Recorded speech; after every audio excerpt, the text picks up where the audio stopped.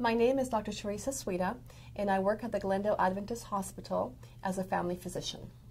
My education is that of a family osteopathic physician.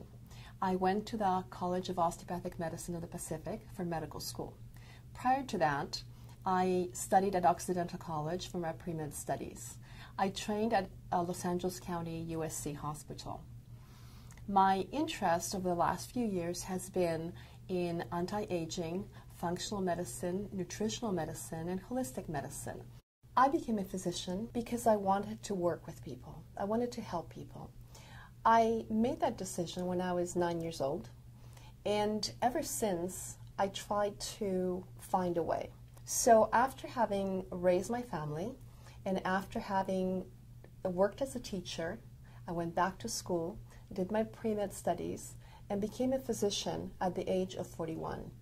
This has been a very long road for me, but a very, very happy one, because now I'm doing exactly what I need to be doing and what I'm meant to do.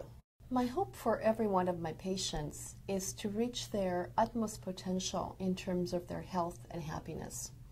And I approach this in many different ways. Of course, I treat patients with medications as necessary. I educate patients. I teach them how to lose weight. I teach them how to get healthier.